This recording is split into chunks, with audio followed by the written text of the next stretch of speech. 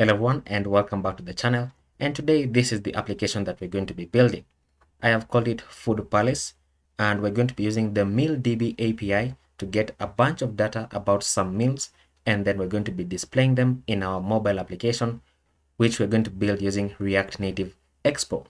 So right here, this is the homepage, which shows categories about meals, and you can see we get a bunch of categories.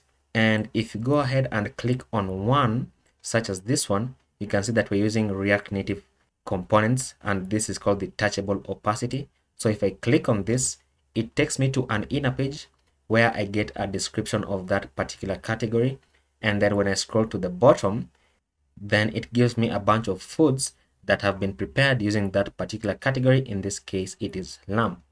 So if I click on one particular food here, for example, it takes me to an inner page which shows exactly how that food is made. It gives me the ingredients and instructions on how to make it. So it's quite a bit of functionality, and we're going to be using React navigation, and you can see the way the pages flow with one another. They just slide in and out, looking quite nice. And what you have seen there is the loading state. So while we are loading in the data from the API, then it shows us a loading state.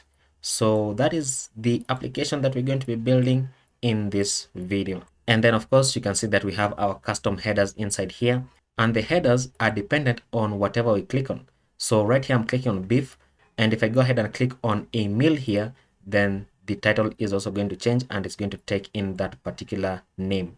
So we're going to be creating that custom header, and that is the application that we're going to be building. I hope you enjoy it, and if you do, then please leave a like and subscribe to the channel. I'm trying to get to 6,000 subscribers, so any help is going to be highly appreciated. And let's begin.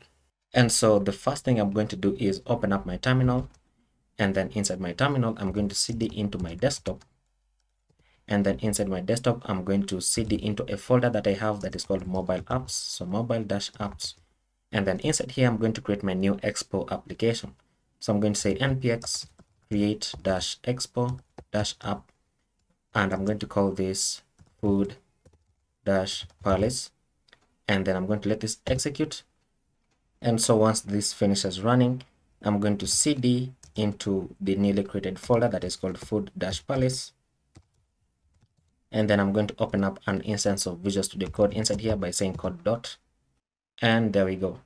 So before we begin, I want us to first install our routing, and we're going to be using React navigation for this.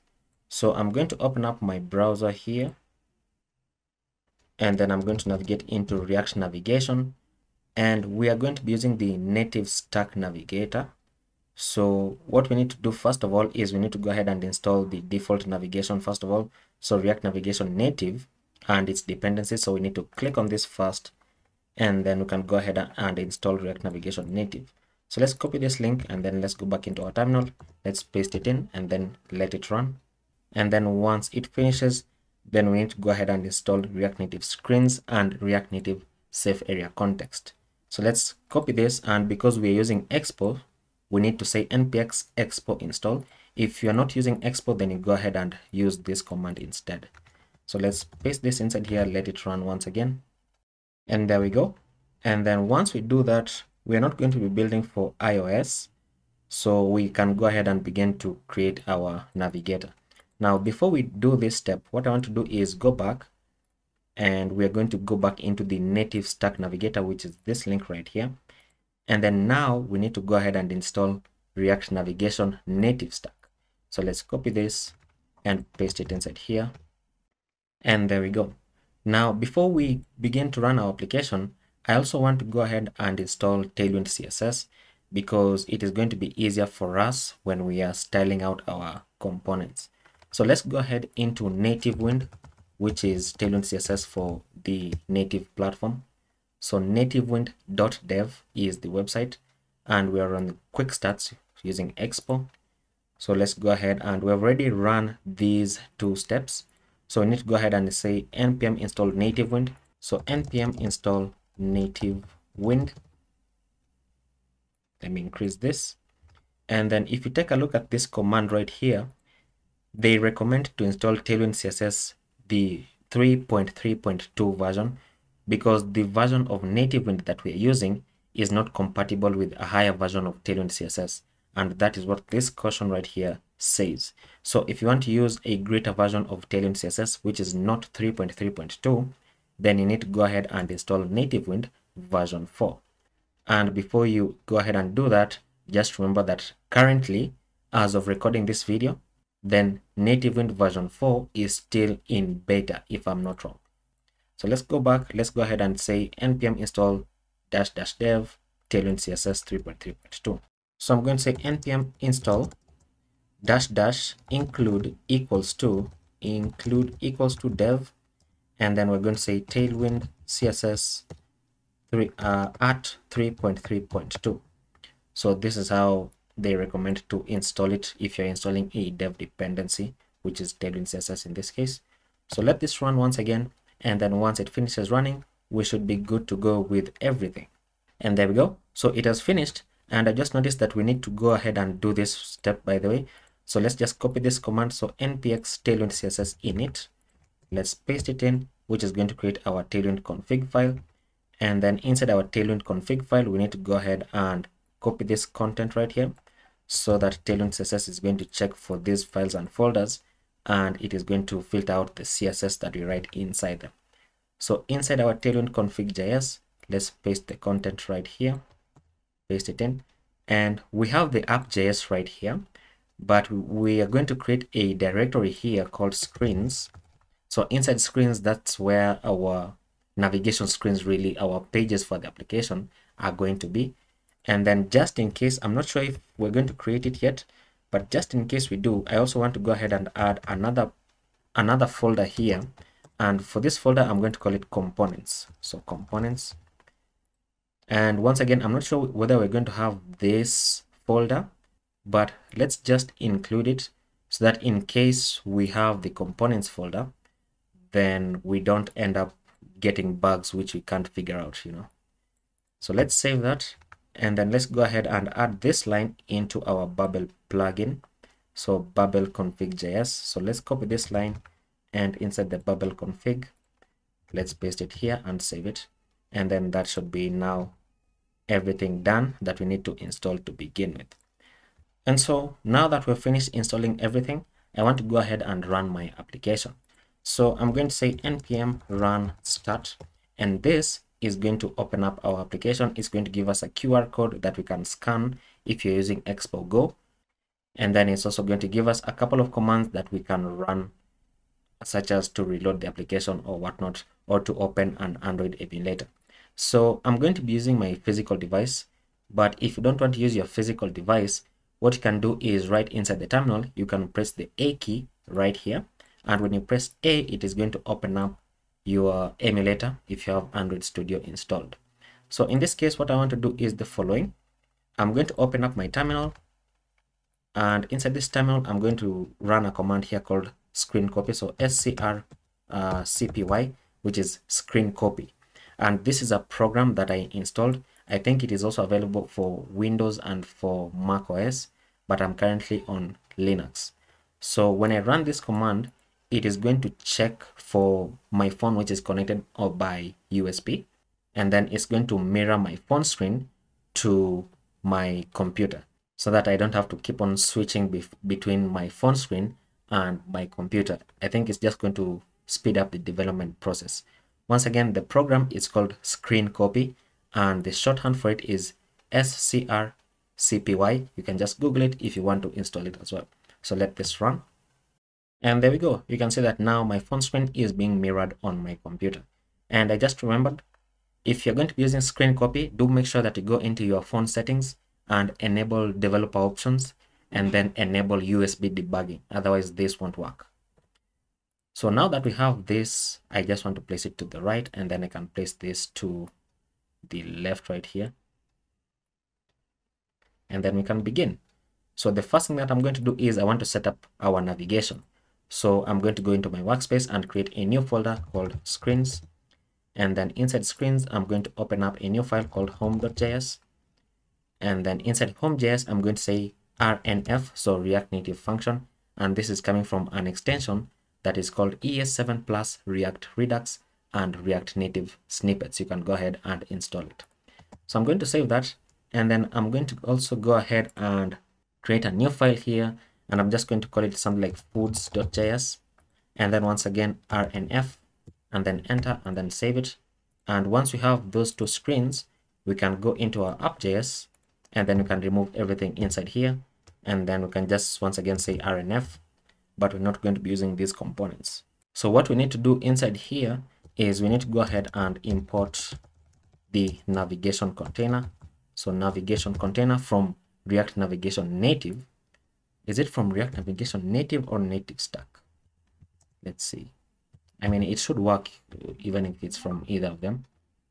And then we also need to go ahead and install, sorry, not install, but import the create native, create, what's it called? Native Stack Navigator. Create native stack navigator from React Navigation Native Stack.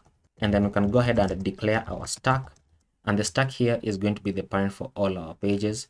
So const stack is equal to create native stack navigator, and then inside here we can wrap everything inside a navigation container, and then the navigation container is going to take in the stack.navigator,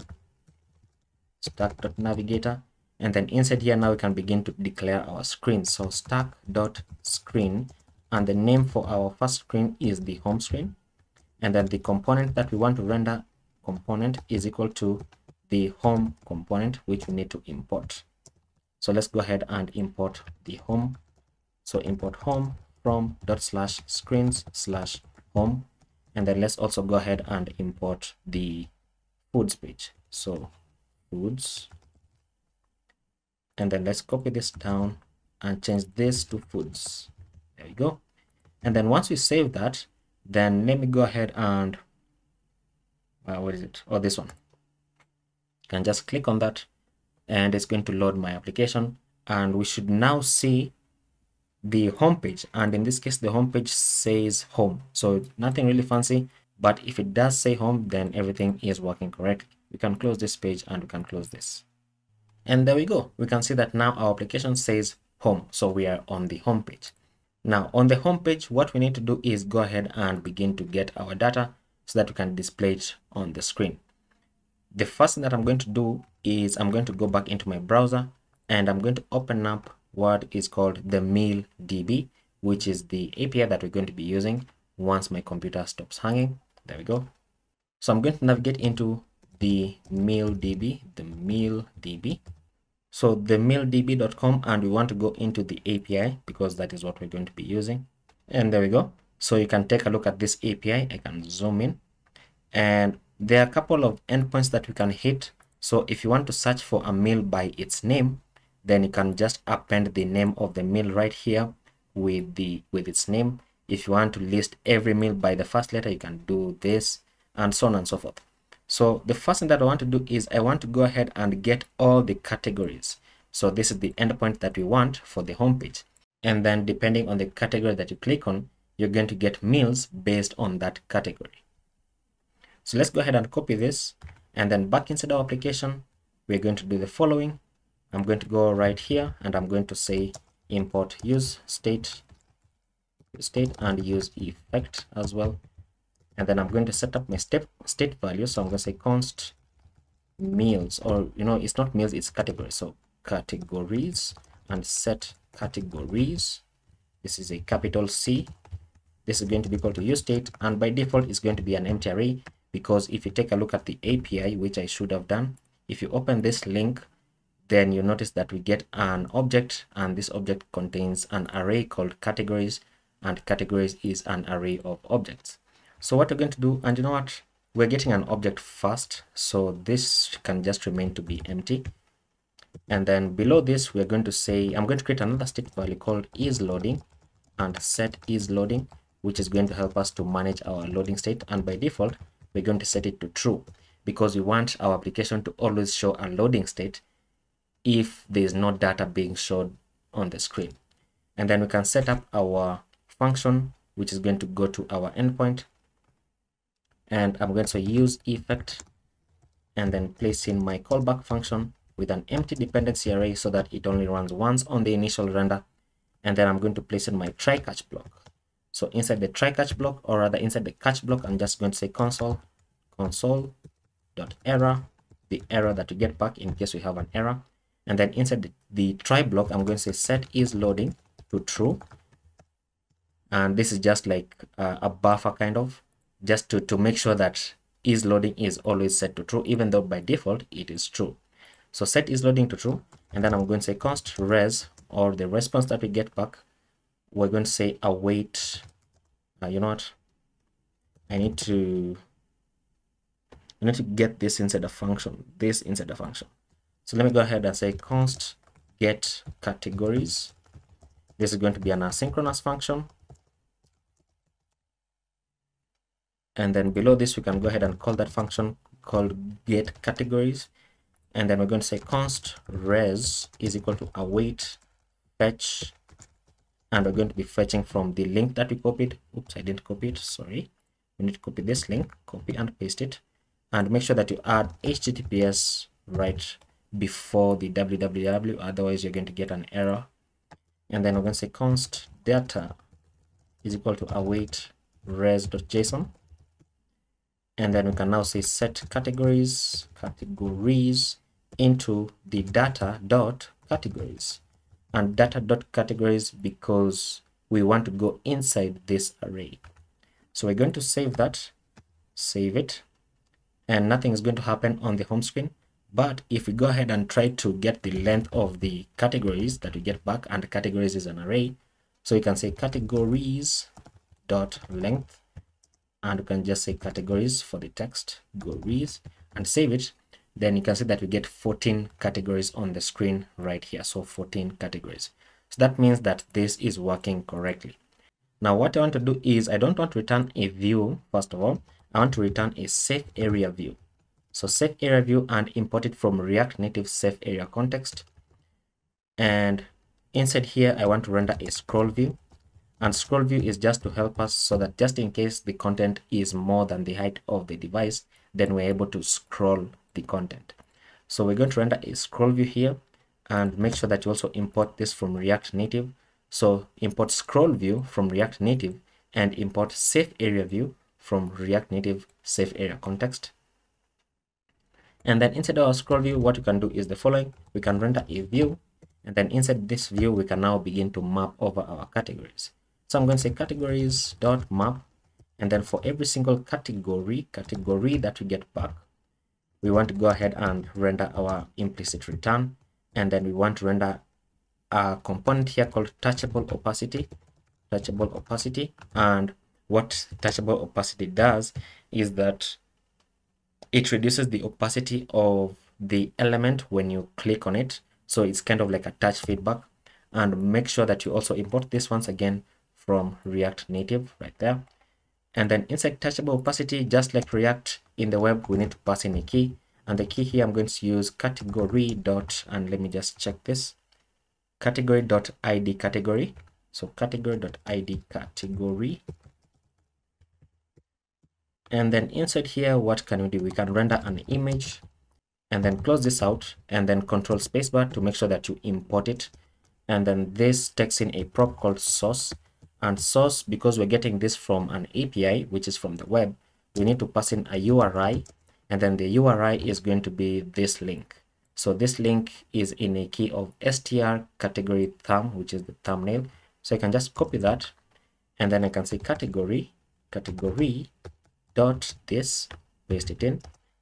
And then let's see, below this, what we want to do is we want to render some text, and then the text is going to say category dot, dot str category.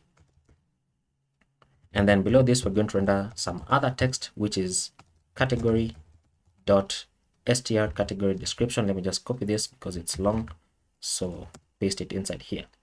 Now when I save this, hopefully we should be able to see some bit of things happening on the screen. So let's save that, and then let this reload, and we get an error that says image doesn't exist. So once again, the reason why it doesn't exist is because I haven't imported it on the top. So what you can do is right here, you can just say control spacebar and then take this one that says React Native. So when you click on it, then it's going to import it for you automatically. So save that, and then once it reloads, it says cannot read property map of undefined. So that probably means that all of this is loading in before our GET request can run. And so what you can do is the following. You can go ahead and let's see. Let's grab this entire thing. Oops. So we're left with these two brackets, and then we're going to say this. When isLoading is true, we want to render a component called activity indicator. So activity indicator is going to show us like a circle rotating thingy, and we're going to give this a size of large. And then when isLoading is false, we want to render our categories.map function. So let's save that, and now we should see our activity indicator right there because we have not set isLoading back to false. So what you can do is right after we get our categories, then we can say set isLoading to false, and it should get rid of that, and then we should now be able to see our everything. Look at that. So this is looking nice. Now the reason why we can't see the images is because the images need to have a height and a width so that they can display on the screen.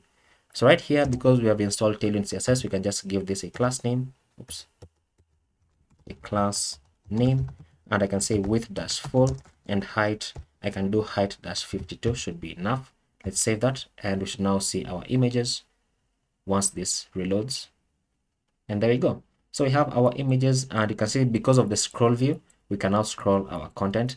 And then because of the touchable opacity, look at what happens. When I touch on this, then it slightly fades away because of the touchable opacity. Now what I want to do is see this tiny scroll bar right here. I want to get rid of that. And the way we do that is inside the scroll view, we can pass in a prop here called shows vertical scroll indicator. And then when you set this to false, then it's not going to show the scroll indicator when you're scrolling. So that is the kind of behavior that I want for this application. And then I want to get rid of this top header, right? I don't want this to say home. In fact, I even want to create a custom one for this application. So what we do is inside the app.js, we're going to go back into the stack.navigator, and then we're going to pass in screen options, and then using our double brackets, I'm going to say header shown and set this to false. And this is going to apply for every single screen that we have. So even for the foods page, it is not going to show up. Now, if you don't want this behavior for your application, what you can do is you can just cut this out from here, and I want to comment it out because we're going to bring it back. And so if you had a use case where you don't want the header to be shown on the home screen, but you want it to be shown on the food screen, what you can do is inside the individual screens, you can go ahead and pass in options. So options, so it's options for individual screens, but it's screen options for global screens for every single screen that you want. So inside options, you can go ahead and pass in your object, and then just type in header shown and set it to false. And this is only going to apply on the home page. And just to show you, once we begin working on the foods, you're going to see this in action. So I'm going to leave this here for demonstration. And so let's go back into our home page. And then inside our home page, I want to go ahead and add a bit of padding all around from these elements. So I'm going to go inside my scroll view, give this a class name, and I'm going to say padding all around of 4. And we're going to push these items inwards just a bit. Reload. I think my internet is down. That's why it's not showing anything. So once it reloads, you can see that now we have a bit of padding so that now the content doesn't touch the edge of the screen. Now let's begin to style each of these individual elements because I want to add a bit of margin between them. So inside the touchable opacity, I'm going to give this a class name, and I'm going to say give it a class name of border and border dash slate dash 400, and then rounded dash large, and this should give it a slight border for everything, as you can see right there. And then I'm going to give the touchable opacity a padding all around of 4 to push the content inwards just a bit, as you can see. Nice. And then we need to reduce the height of the image probably, because you can see that it is touching the edges and then it's like overflowing outside. So we can go ahead and reduce this to about 44 should be okay. Let's see. That should be fine. Okay, fantastic.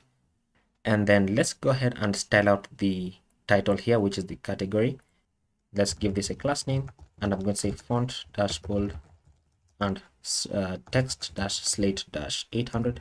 Let's say 800, and then text dash 2XL, make it a bit bigger, and then give it a margin on the bottom of 2 to push it away from the text.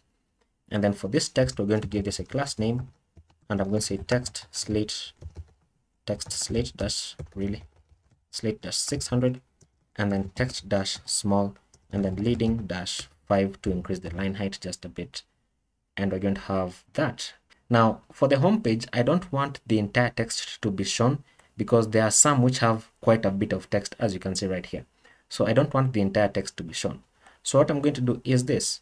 I'm going to go ahead and cut this out, and then inside my curly brackets here, I'm going to pass in my template literals, which are backticks, and then my $sign, and then pass this in once again. But I'm going to say dot substring. Oops, it's not there, it's inside here. So dot substring, and I want to count from the first character to the 100th character, and then render dot dot dot when we reach the 100th character, so that when I save this, then the text is just going to be limited, as you can see. I think that is much better. And you know what, for this header, for the heading here, I want to also add margin on the top. So let's change this to MY2 so that it pushes away from the image right there. So next, I want to go ahead and give each of these elements a border on the bottom so that they push away from one another. So I'm just going to go here and give this a margin bottom of 4, and that should do that for every single element that we have, as you can see. So that's looking quite nice. Now I want to go ahead and build out our header before we begin to work on our routing, because I want the header to be right on top with some custom stuff. So what I'm going to do is I'm going to create a components folder here. So create a new folder called components, and then inside here I'm going to create a header.js, and then I'm going to say RNF. Now inside the header we want to render a view, and we're going to give this a class name, and I'm going to say bg-black and padding all around of 4. Now I'm going to save that, and I'm going to leave the text here. Actually not, let me give this a class name of text white, text-white, because I want to go inside my home page and render the header.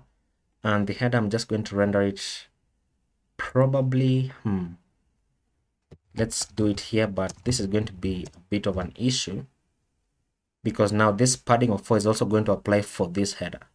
Now you can go ahead and say Control Spacebar and then enter, which is going to import the header component for you automatically.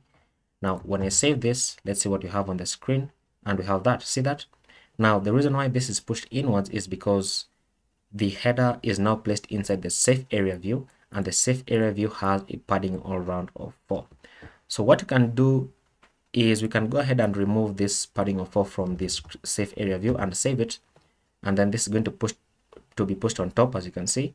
But then inside the scroll view, we're going to add in a class name and say padding all around of 4, which is going to push this inwards, as you can see. But for the header, I want the header to remain as it is. And then something else that I have noticed is that by default, React Native Expo has a background color of gray. It's barely visible, but it does have it. So what you can do is give this a class name, and I'm going inside the safe area view because it is the parent of everything. So inside here, I can just say bg white, and it's going to give it a background color of white. As you can see that now this is now white as it should be. And then you can also just say flex1 just in case. And the reason why you're saying flex1 here is in case the content doesn't go all the way to the bottom of the screen, then you don't want the BGY to be like somewhere or half the screen and then gray for the rest of it. So flex1 just ensures that it spans the entire device height.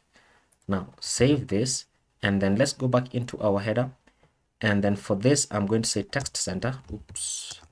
Text center, and then I'm going to say font dash bold and text dash XL to make it a bit bigger. There we go. So header, and in this case I don't want it to say header. Instead I want to give it a custom title, and so this title is going to be coming in as a prop. So we can destructure the title, and then we can pass in this title as a prop. So when I save this, then it should be empty, but then when I go back into my home page, I can go ahead and pass in a prop here called title, and I can say home. or home, or let me say welcome. So this is going to be my title. As you can see, for the home page, when you're rendering the header on the home page, you want to say welcome. And then when you render the header on the food page, you can say something else. And then before we finish all this up, I want to go ahead and change this status bar. So back inside my app.js, I'm going to go ahead and on top of the stack.navigator, I'm going to render a status bar component. So status bar, and use this second one, which is going to import it for you. And the status bar, I can give this a background color, and I'm going to say #000, which is black, and it's going to black out the status bar, as you can see. But I'm going to give it a style of light, which is going to make our icons visible inside our status bar. I think that is better, and it looks nice. As you can see, fantastic. Now let's go back into our home page, and then let's deal with our click event here. So on the touchable opacity, we are going to use the on press, and when we press on this, we want to go ahead and access the navigation, the navigation. And then inside the navigation, we want to say navigation, is it navigator? No, navigation.navigate, and we want to navigate into the foods page. Now, when I save this, and then I click on one of these, then we should go into the foods page. So let's click on this, and look at that. So it says navigation doesn't exist. That is because we need to go ahead and destructure it. So let's get navigation from here. So navigation, is it navigation or navigator? Let's try it again, and there we go. So did you see that? So when I click on an element here, then it takes me into the foods page. So that is looking nice. And a thing about the stack navigator is you notice that if you go into a different screen, which is not the home page, then you also get this back arrow. And this is a pretty nice functionality if this is what you want. But remember that for us, this was only for demonstration, remember? So I was showing you that we have disabled the header on the home screen, but not on the food screen. But if I remove this from here, and then I enable it here, then the header is going to be disabled for every single screen that you have, as you can see right there. And now you can't even see the text that says foods because it is now like behind the status bar right here, which is also blacked out. So for the foods page, we need access to the categories, and we also need to access the single category that has been clicked on so that it displays the correct like food category. And the way we do that is right after our navigation.navigate, we can go ahead and pass in the category here. And category is basically the object that we get back when we are mapping over our categories. And once we do that, then the foods page is going to have access to this category object. So I can save that. And then if I go into my foods page, and then let me just go ahead and say this, I can just say console.log, and I can console log the params. Is it the params? Let me just go ahead and destructure. You know what? It's not the params, it's route. And then let's console log route.params, and then save that. And if you take a look at your terminal, we can go ahead and say, let's reload this. Reload it to be safe. So when I click on beef, I should be getting something that is equivalent to beef, as you can see. So we get the ID category, which is 1, the category name, which is beef, and then the description, which is here, and then the thumbnail. So we're getting back one single object based on what we click on. So what I'm going to do is this. I want to go ahead and now I'm going to render my safe area view once again. So safe area view, and then of course import it from React Native safe area context. And then I want to render my scroll view next. So scroll view.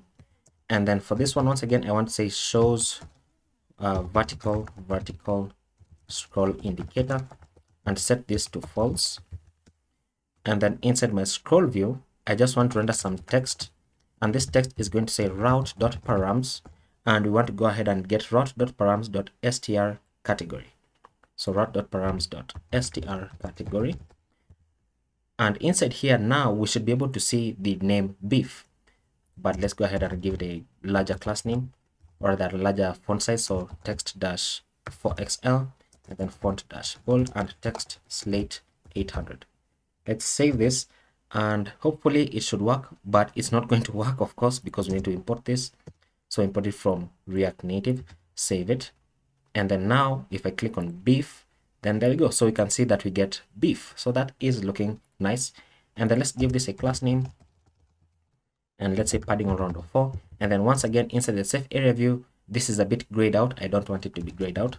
So I'm going to say give it a class name of flex1 and BG white, which is going to make it white. There we go. Fantastic. Now I want to go ahead and render the image on top. So right above this text, I want to render my image component, control spacebar, and then import it right there. And the source for this is going to be URI and then route.params.str category thumb, which is coming from the API. And then give this a class name. Is going to be width-full and height-52, and save it, and we should be able to see our image. So fantastic. And then below this text, I want to go ahead and render some other text, which is going to say route.params.str category description, once again coming from the API. And then we can go ahead and style this out. So give this a class name text slate 600, and then text small, and then leading 5, and save it. I think that should be okay. There we go. That is fantastic. Now for this, for our heading here, I want to go ahead and give it a margin on the Y of 6, margin Y6, which is going to separate it out just a bit. Okay, that is looking nice. Now let's go ahead and render our header on top, because I want to go ahead and be able to navigate forward and back. Now what we're going to do is right before the scroll view, we're going to render our header component and import it from components header right there. And then for this one, if I save this, it's not going to have a title, as you can see. And for the title here, I'm going to go ahead and give the title of our header the same title as this, as the current like category that we're viewing. So I'm going to say route.params.str category, and when I save that, then we should have that. So there we go. So we're currently on the beef category. And something else that I do want to do is I want to go ahead and pass in my navigation here and set it equal to the navigation function, so that I'm going to go ahead and pass in an icon inside my header, which is going to show up here, so that when I click on it, I have access to the navigator and I can go back. So what I'm going to do is save this, and then of course we need to get the navigation from here, otherwise it breaks, as you can see. And let's try something else. Let's go into chicken, and you can see that this is now going to say chicken also. And inside our header, we can go ahead and destructure the navigation as well, navigation. And then what I want to do is this. I want to go ahead and render an icon here, and I've forgotten the name of the icon. So let's go into React icons. Sorry, not React icon, but Expo vector icons.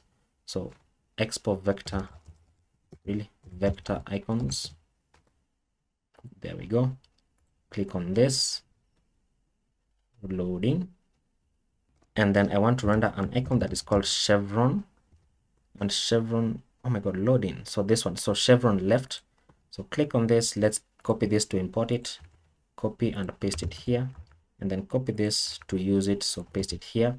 So we are copying this icon, rather we are pasting this icon right before the text that says the name of the screen that we're viewing. And for this one, the color for this is going to be white, so that we can actually see it. And if you take a look at our application, then once it reloads in, we should be able to see our icon. And there we go. So there is our icon right here, looking quite ugly, but we can style this out.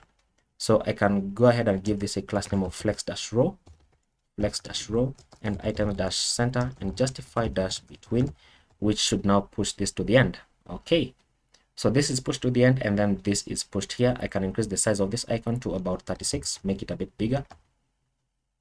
That's too big, let's say 28. I think that is much better. Now if I go ahead and try to add an on press here, it shouldn't work, but let me try it.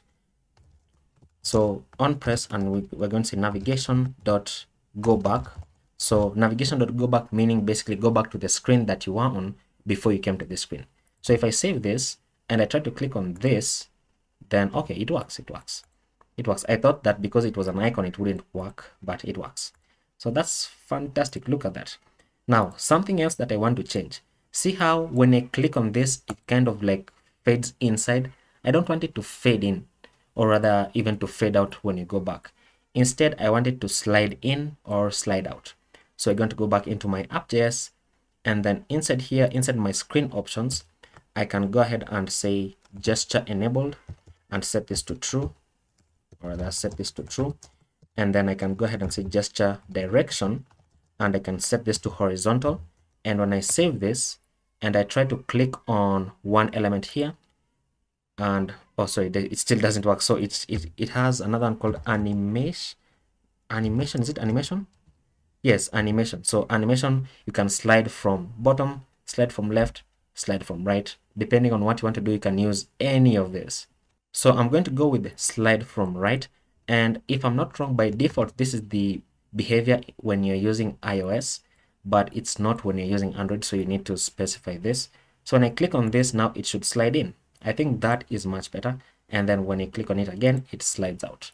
So that is much better for me.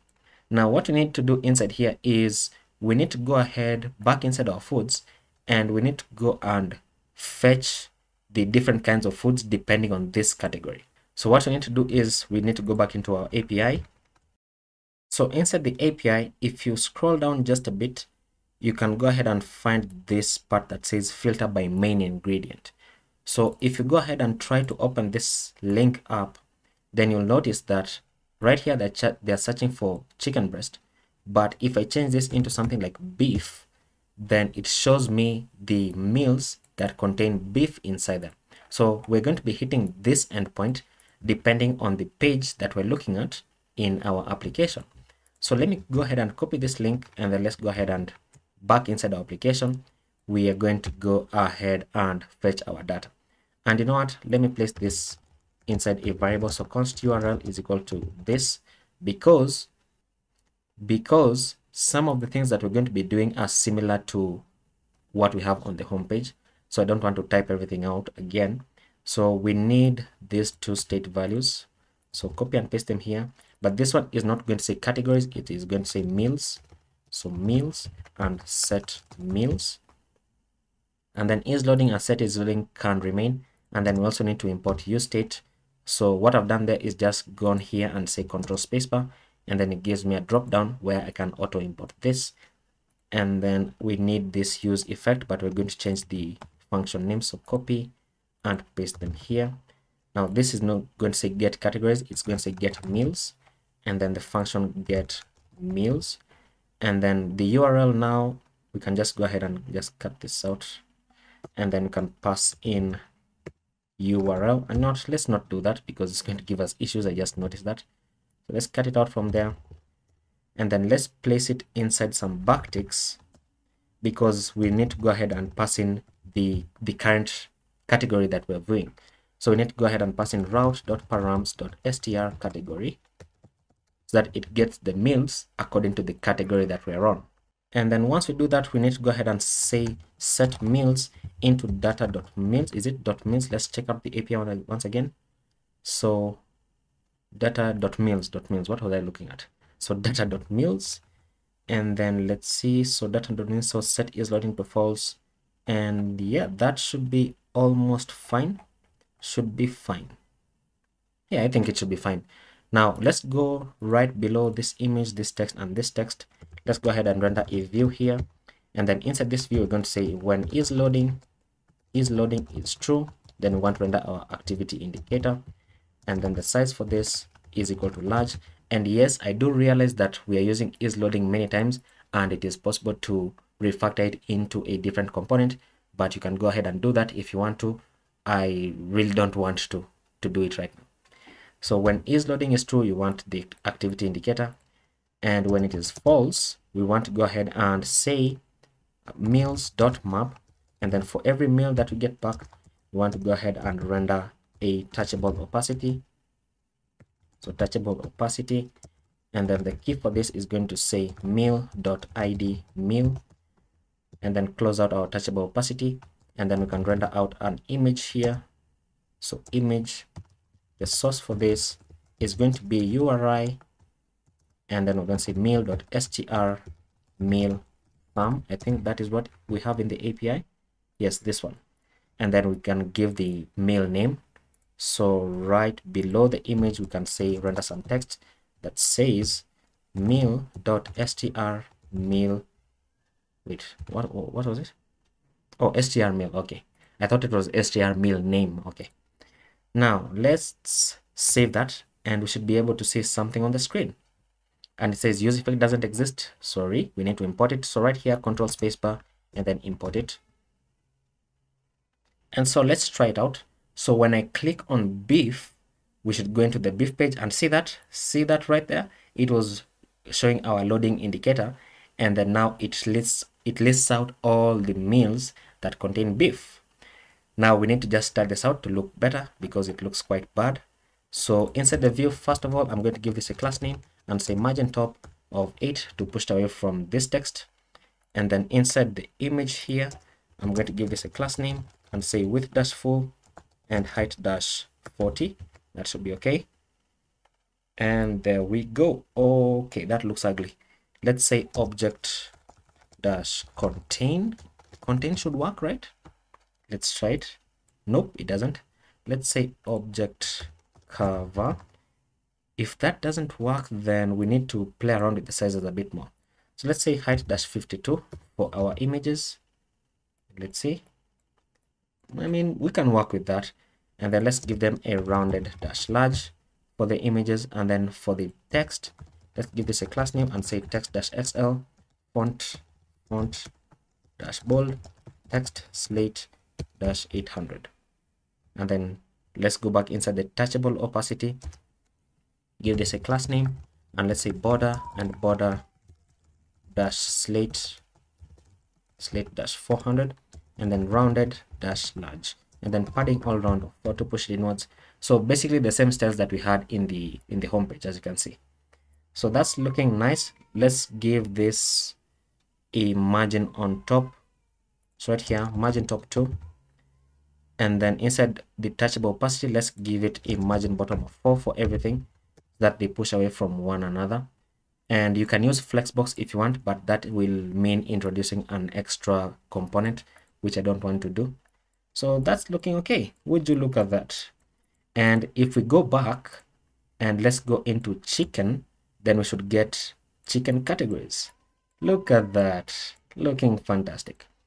Now I want to go ahead and do this. When I click on this one, I want to see more information about this particular meal. So we're going to create a new screen called food. So food singular.js, and then we're just going to say React Native function, save it. So once we do that, then we need to go ahead and create the screen for this. So inside my app.js, we're just going to copy this down, change this to food and food. So food singular, and then let's import it right here. So food, and then let's bring this on top because it is a high level import, and we're not using these two, so we can safely remove them and then save it. And we can even remove the React import here and save it. There we go. So now what we need to do is this, just like we did on the home page, we're going to go ahead and pass in our on press here. So on press, and then we're going to pass in and say navigation dot navigate, and we want to navigate into the food page, so the single food page. And then we need to pass in our meal, so that this page is going to have access to the meal object. So have we destructed this? Yes, we have. So when I save this and I click on an element here, then it should take me into that other meal page, which you can't see because the text is behind our status bar. So let's begin to style this out. So once again, we need to go ahead and render our safe area view. So safe area view, and then import it. And let me see what styles did it give here. So this one, let me just copy this. And we need this one and the scroll view as well. So copy and just paste them here. And then we need to close out the scroll view, and then we need to close out the safe area view as well. So safe area view, and then just make sure that you're importing them. So control spacebar, imported, control spacebar, import it, control spacebar, and import it, and save it. And we should not have any issues. So it says route doesn't exist. That's because we need to destruct it here. So route, and then also need to destructure the navigation. And then the title for this, we can just remove it for now. We can set it to a string here, like single food page, and save it. And let's test it out. Let's see, go into the beef, go into this one, and there you go. So single food page, that is showing up. Now I just noticed that this title might be a bit large. Let's reduce it, right? Let's reduce this to about text base, which is like not so big and not so small. And this applies for every single page as well, as you can see. So now what we need to do is this. Let's go ahead and console log. So not inside the header, when it should be inside the food. Let's go ahead and console log the route.params so that we can see what we're going to be getting back. And you know what? We're only getting back the ID and then the meal name and then the meal thumbnail. So what we need to do is actually not even this. We need to go ahead and check our API, and the API should give us ability to search for a particular meal. And so let's see. It says, where is the link? Here we go. So you can search for a meal by its name. So when I go ahead and open up this link, you can see that we get the meal and then we get a bunch of data about that particular meal. So what we're going to do is this. Inside here, we're going to set up our state values. So the first one, I'm going to say const meal singular and set meal is going to be equal to use state and then import it. And by default, we can just have it as an empty array. And then const is loading and set is loading is equal to use state, and by default is going to be true. And then pass in our use effect, and then pass in our empty dependency array. And then we can go ahead and say this. We can say const get meal is equal to meal is equal to an asynchronous function. And then we can go ahead and pass in our try catch block, and then remember to call our function. So get meal, like so. And then for the error, let's just say console.error, the error that we get back in case there's an error. And then here we're going to say const res is equal to await fetch, and we're going to be fetching from a link here. So passing our backticks, and then const data is equal to await res.json. And then we're going to say set meal into into data.meal, and then set is loading to false. And I just noticed that I forgot to set it to true here. So set is loading true. And then now we just need to go ahead and copy this link and paste it here. But then we need this text to be dynamic. So we're going to pass in our $ and curly brackets and say route.params.strmeal, which should be correct. That should be correct. Yes. And then let's see, inside the scroll view, let's render some text that says the let's see, what does it say? Actually, what we need to do is we need to first render out a view, because we need to map over this data that we get back. So we're going to say meal.map, and then for every single, let me call it M for lack of a better name. So M, and then I'm going to render out the what was it? For this case, we're going to render out the view, because when we reach this page, we're not going to be going into any other page. So we can render out the view, and then the view is going to have a key of m.id meal, which is coming from here. And if you can hear some screaming from outside, those are just some children playing. And once we do that, we can go ahead and render out the image of the meal, and then pass in the source here, URI, and you can say where's the image, str meal thumb. So copy and paste, and then give this a width, a class name. Its name equals to width dash full and height dash 52, because we have been using 52 all along. And then let's see, we can give it a class of rounded dash large, and then save it.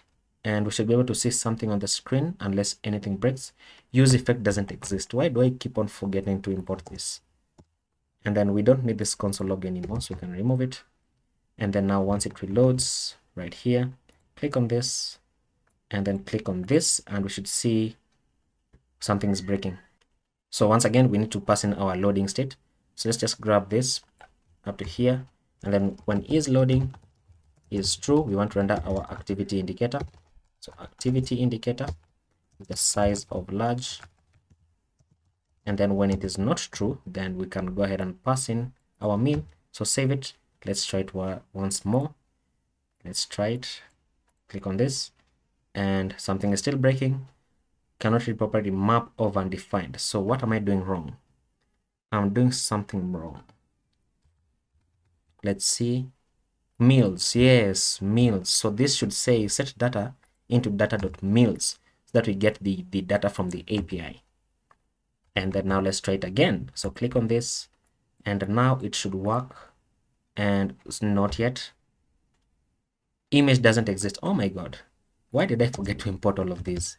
Import it, and now let's try it again. So click on that, and there we go. So now we're getting the meal that we click on. Okay, now for the title for this page, I want to use the object that we passed in inside here. So I want to use this meal object. So I'm going to say the title is going to be route.params.str meal, and that should render the name here. There we go. And then what I can do is if the meal name is quite long, I don't know of any long meal name that we can use to try out, but sometimes when the meal name is too long, it can overflow up to here. So I can add like a check. You can see how this one is like, it's not so long, but it's quite a bit. What I can do is you can add in a check here.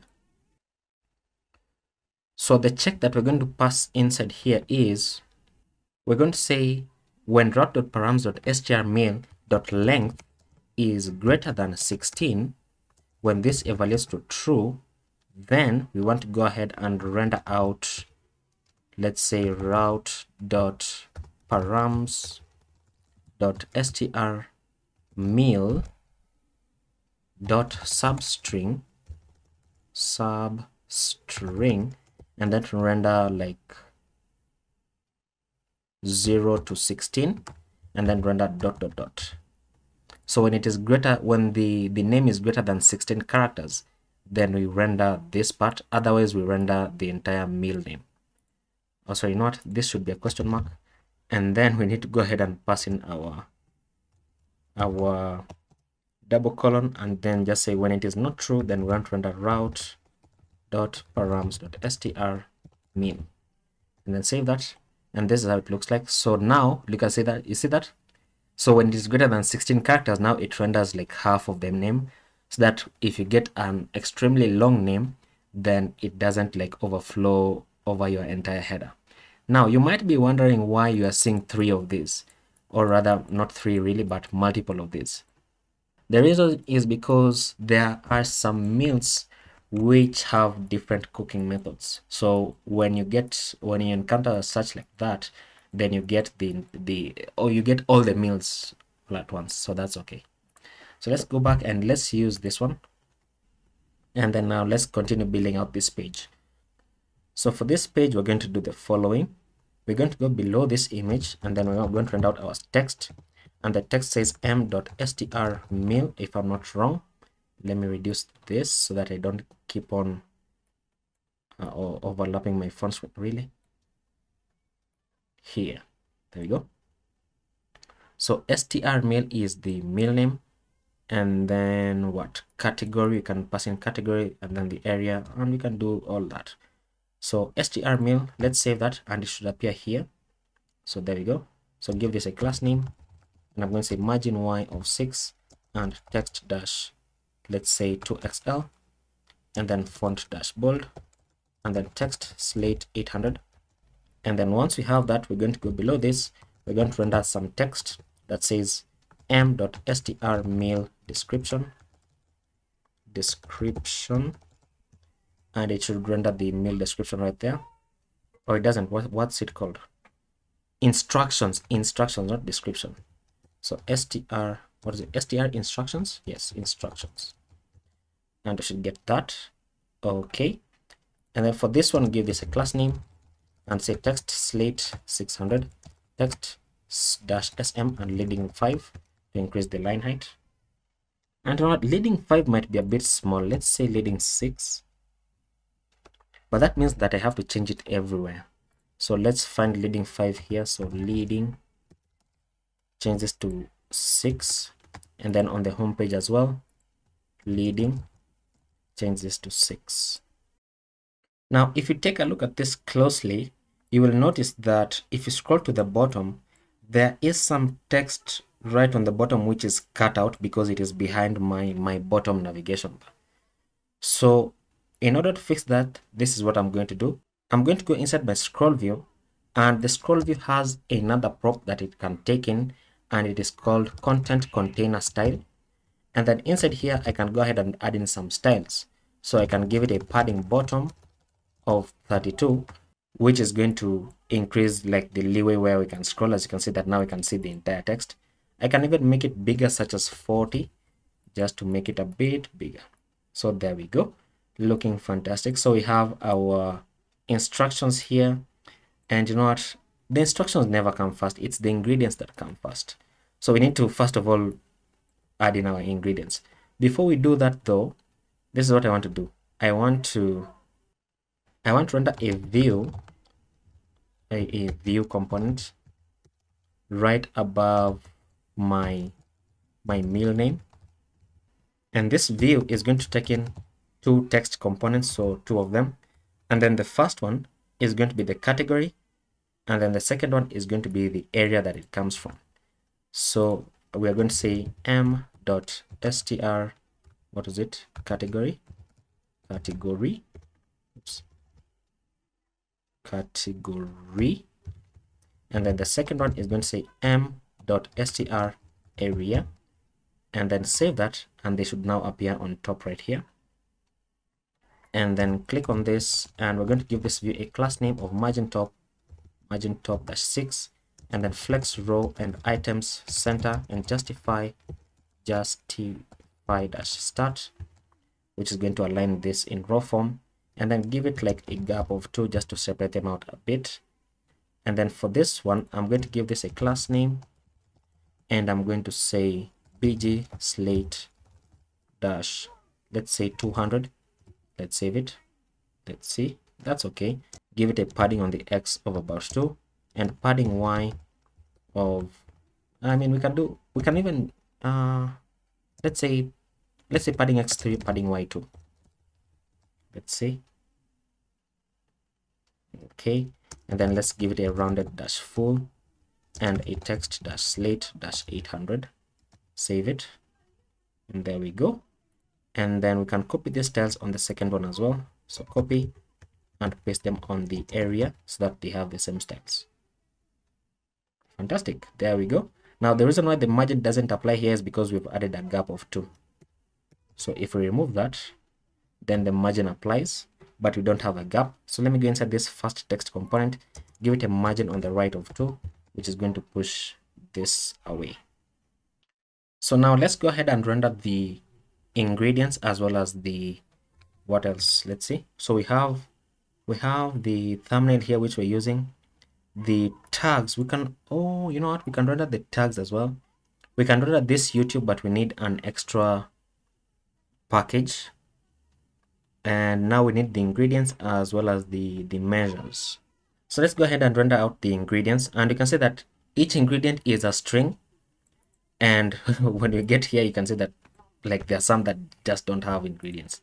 So we're going to need to check for every single ingredient here, and then check for every single measure whether it exists or not, and then render it on the screen. So what we're going to do is this. We are going to go ahead and render out, let's see. I don't know whether you can use a flat list for this, but if you can, then you can correct me in the comments. It is going to be helpful if I can use a flat list or not. Now we're going to go right above, we're going to go above the instructions, and above the instructions we're going to render out a view and close it out. And then inside this view we're going to render out some text that says ingredients, and then this text is going to be styled as follows. Give it a class name of font bold text slate 800, margin bottom of 2, and we're going to have that. Let's make it bigger. Let's say text dash large. So ingredients, there we go. And then we're going to begin to make our checks. So we're going to pass in our curly brackets, and we're going to say m.str ingredient 1, that is its name, str ingredient 1, and we're going to say that when this is true, then we want to render out some text, and this text is going to say m.str ingredient 1, and then save it, and we should see chicken. Now the measure should come before. The measure should come before. So we need to say, let's see, the measure is here, 1 pound chickens. Yeah. So the measure and then the ingredient. So we're going to say when m.str ingredient 1 is true and m.str measure 1 is also true, then we want to render out this that says, let's modify this text a bit. We're going to render out m.str measure 1 and then add a space, then say m.str ingredient 1. Save it, and this is how it looks like. So we're going to say 1 whole chicken, and yeah, that's what we're going to do, and then give this some class name, and then let's say text slate dash 600, text small, and then leading 6 to increase the line height. There we go. And then we're going to do this. We're going to copy this, copy and paste it 1, 2, 3, and then for each of this 1, 1, 1, 1, we're going to change it to 2. And what I'm doing there is selecting, or rather highlighting the 1 and then pressing Ctrl D to select the other ones.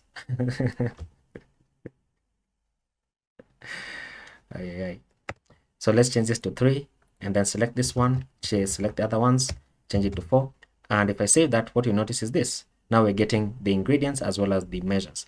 Now we need to do that for each of the 20 items because we need to check whether all of them exist and then render on the screen. So this is number 4. So let's say 5, 6, 7, 8, 9, 10, 11, 12, 13, 14, 15, 16, 17, 18, 19, 20. And then let's go back to number 4 right here. And then we can go to number 5. So select this one, Control D, change this to 5, and then one, let's see, down, down, down, down, and again. Okay, that doesn't work. So once again here, change this to 6. Once again here, change this to 7. Once again, change this to 8, and really 9, and then 11, and then 12, and then 13, and then 14, and then 15, and then 16,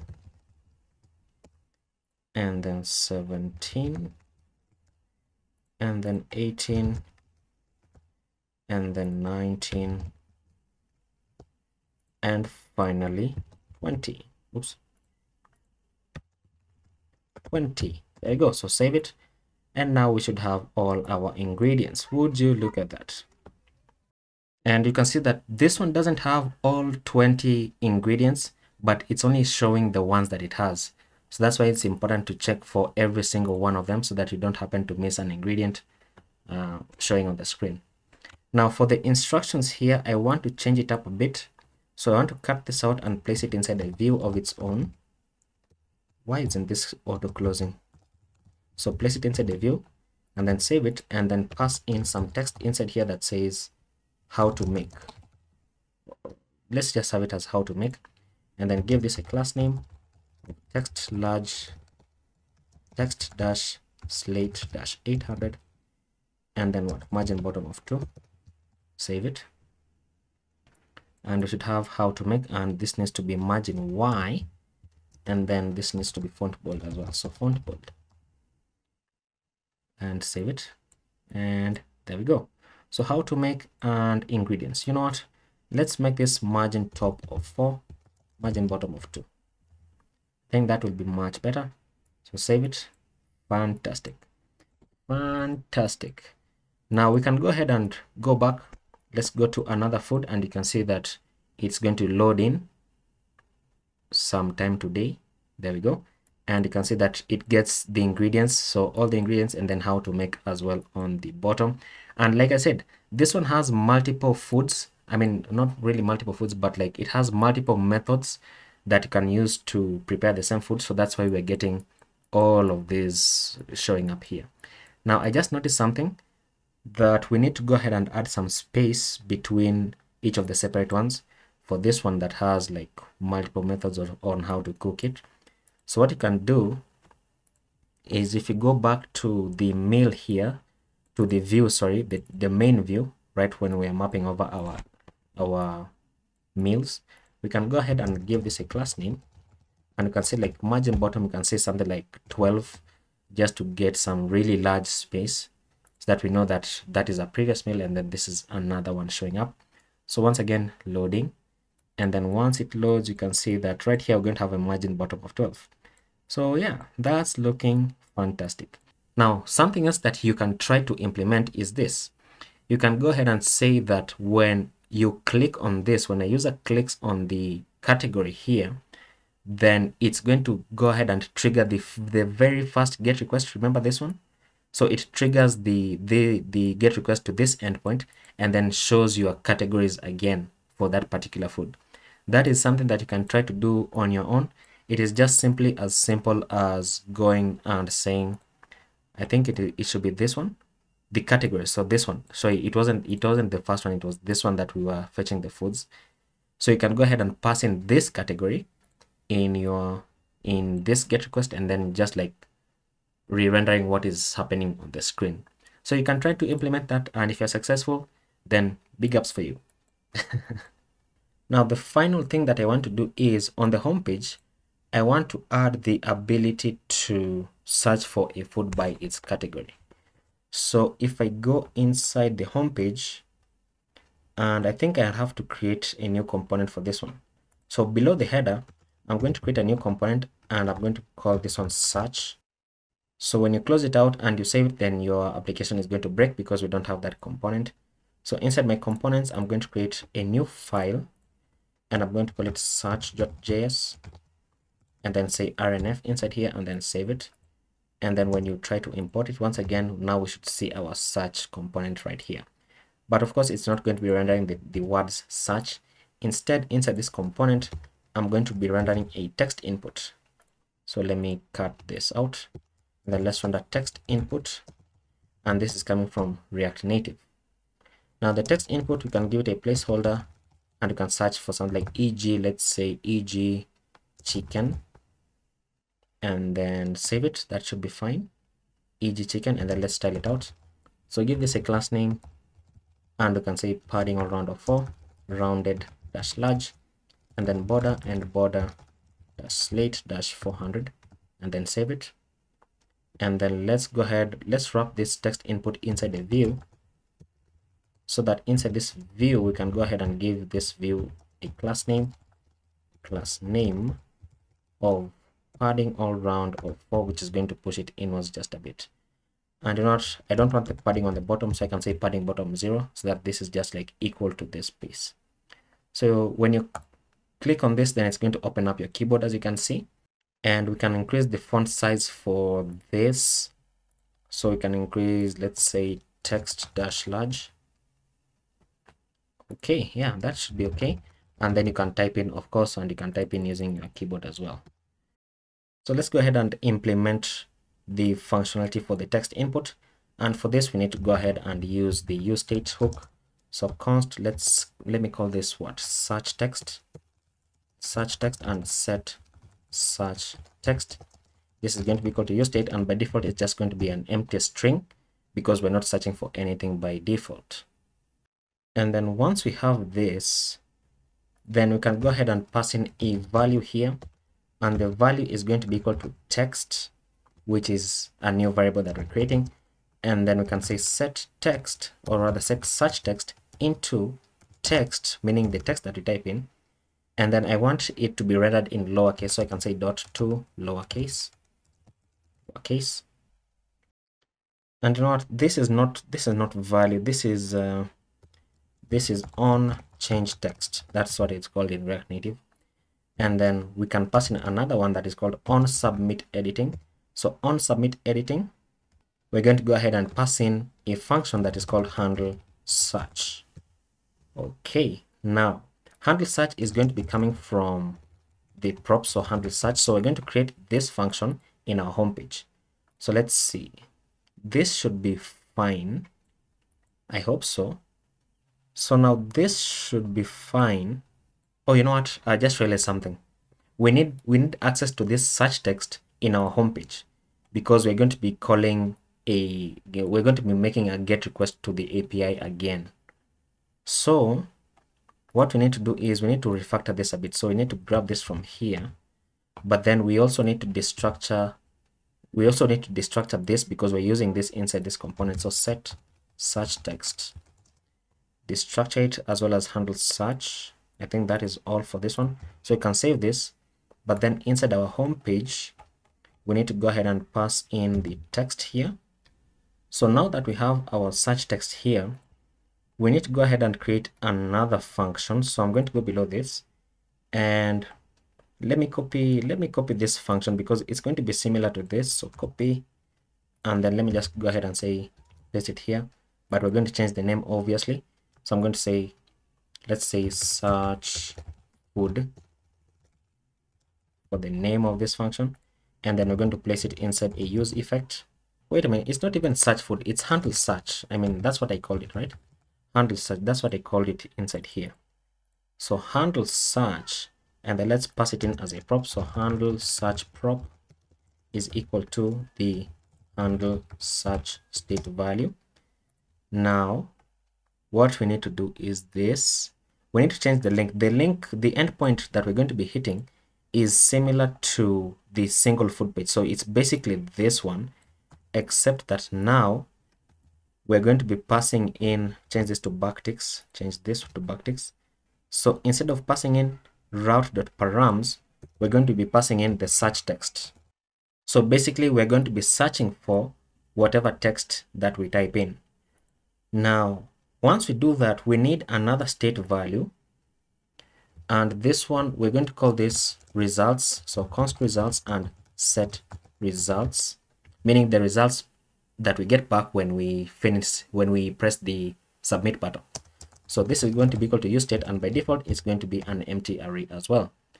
Now what we're going to do therefore is this, we're going to go ahead and cut this entire view out. So cut it out, and then we're going to go ahead and check for if results is true. So if there are any results, meaning if our array of results is not empty, then we want to go ahead and render out some kind of data. So I'm just going to paste this in, and let's see, what we need to change here is what? This is no longer going to go into foods, instead it's going to go into food, so singular food, meaning this page that shows more details about that particular food.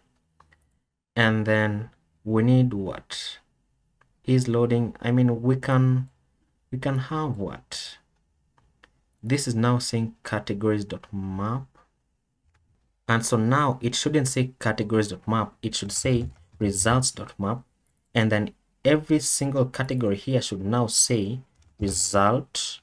So the result that we're getting back, so result, and then this one result, and then this one as well result, and then this one result, and then this one result.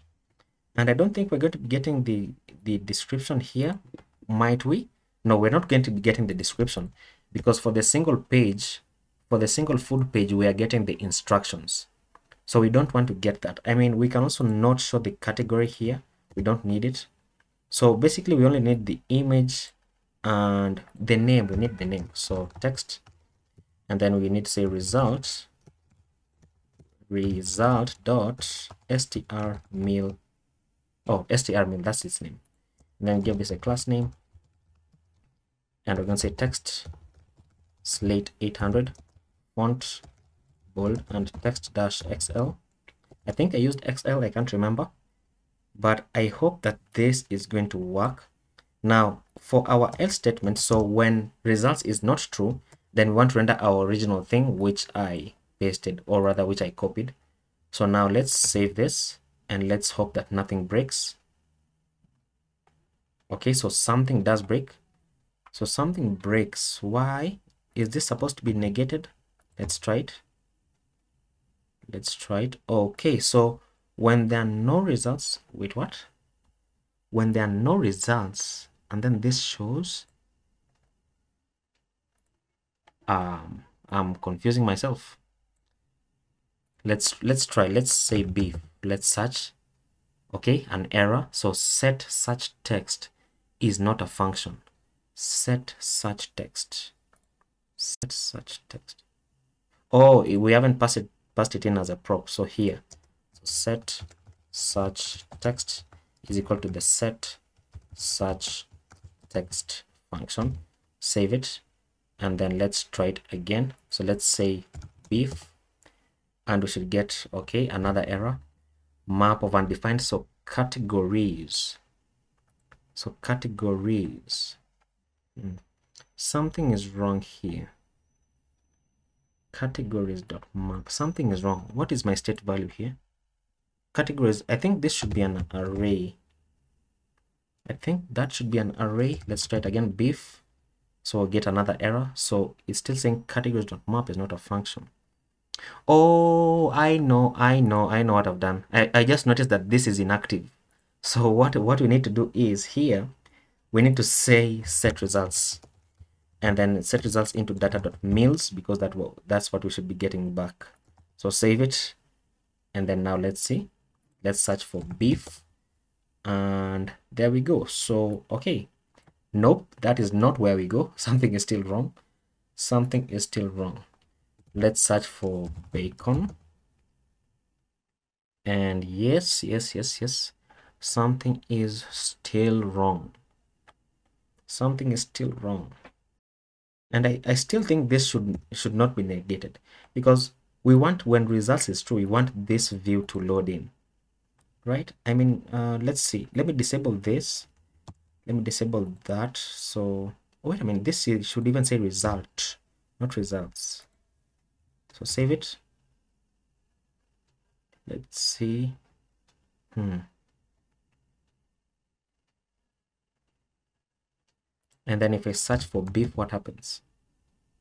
So it searches, and then we need the key here. What is the key for the single food? Is it ID meal? Where is it? ID meal. So that is the key here.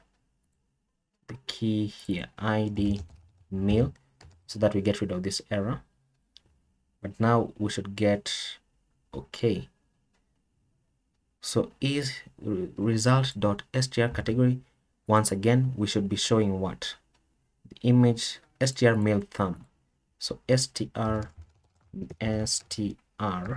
mail thumb, and we should see now the food. Okay, so the results are working. So when I click on this, it should give me more information. Okay, look at that. Look at that. Now let's go back to the home page. Let's remove this, and when I press enter, then we get some like random meals, right? We get some random meals. So why does this want to be negated? Because when I negate it, then we get our categories. There's something I'm doing wrong, and I can't seem to figure out what it is. Let's search for something here. Beef. See that? So when it is negated and I search for something, it doesn't search. So there's something missing, and I can't seem to figure out what it is. There is something missing somewhere. Something missing. And now that we're here, let me do this.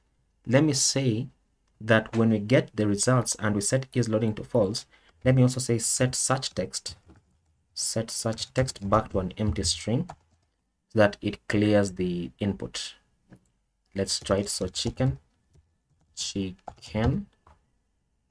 and okay, it still doesn't clear it for some reason. Okay, do you know what? Do you know what I just figured out? Is that if we place this to be an empty array, then our application breaks, the functionality breaks. See that? But if it is not an empty array, if it is just an empty use state, then it works. I mean, what? This is the second time where having an empty array inside here has really messed up with me. The first one was in the GitHub users video, which you should also watch because it's very nice. And this is the second time, and it's quite annoying. It is quite annoying. Now, something that I want to do is I want to do a bit of refactoring. So what is this? What is this in the food page? So I want to do a bit of refactoring where I don't want my input to be visible like the header. So we are going to need to move it downwards, and we're going to need to move it inside the scroll view. So if I place it there and save it, then it should be okay. Yes, but then now we need to go inside our search component and we need to remove the padding on the X. So this should be padding on the Y. Then let's remove this. There we go. There we go. That is much better. Okay, now something else that I've just realized. When we're on the home page, we don't want this back arrow to be showing. So that means that I have to do a bit of refactoring for the home page. So what I'm going to do is I'm going to copy this entire view from my header, copy it, and then only on the home page, I'm going to change this up. I don't want this icon to show up, but I want the text to say welcome, welcome. So if I save that, then it should be fine. Yes, that should be fine. And then we can center it. Why is it not being centered? It's because of this flex. So we need to remove it, save it, and now it should be centered. There we go. There we go. And of course, we can now add in the name of our application called Food Palace. And fantastic, looking nice. And so once we have that, then we should be finished with the application. I don't think there's any functionality that I have not yet added in, but in case there is, then you can just research how you can do that. Such as, for example, if you wanted to add like a favorites list, so you can go ahead and like on the foods page, you can go ahead and add to favorites or something, or like a heart icon here, which then adds it to another favorites page that someone can view. But yeah, I think that is going to be it. So what I want to do is I want to commit this to GitHub so that you're going to have access to it. So let me go ahead and open up my GitHub. Okay, GitHub, if you can spell it. And I think now it's safe to remove this. I think we are officially done. So let me create a new repository, and I'm going to call this food. Let me, what should I call it? Let me just call it Food Palace, but I'm going to probably think of another title for the video. So Food Palace YT, and then create repository, and then make this full screen, and then open this up, and then copy this link, and then Ctrl J to open up our terminal. And then we can officially shut this down. We can just delete it. So really open up, okay? And so I'm going to say git add components and git commit -m, and I'm going to call this components, and then git add screens and git commit -m screens, and then git add app.js and git commit -m, and I'm going to say set up React navigation, and then git add babel.config.js, and then git commit. I'm going to say add Tailwind CSS plugin, and then git add tailwind.config.js and git commit -m tailwind config file, and then git add package star to add both of them, and git commit, and I'm going to say install React navigation and Tailwind CSS, and then git remote add origin, paste in our link, and then git branch dash m main to change it to the main branch, then git push dash u origin main, which is now going to push it to GitHub. Now I do want to mention that if you want to build out your application so that you can share it out with your friends or what, there is a command from Expo CLI, and if I remember it correctly, the command is this. It is EAS build, and this EAS is the Expo CLI, so you also need to install the Expo CLI -p Android -p, not M, Android, and then we need to say -- profile preview. Now this is only going to build the Android build of the application. It's not going to build the iOS build. But like I said at the beginning of this video, we were building for Android, but you can still use the very same methods to build for iOS. You just need to get the correct command when you're building out your application. So when you run this command, it's also going to create an eas.json file for you, where you can configure parts of your application, such as like the name. And yeah, so I'm not going to run this because I don't want this application on my mobile. And so yeah, that is going to be the end of the video. I hope you enjoyed it and I hope you liked it. And if you did, then please leave a like and subscribe to the channel if you're not already. It helps out greatly because I'm trying to get to 6,000 subscribers this year. So any help is going to be highly appreciated. So thank you guys for watching and see you in the next video. Bye bye.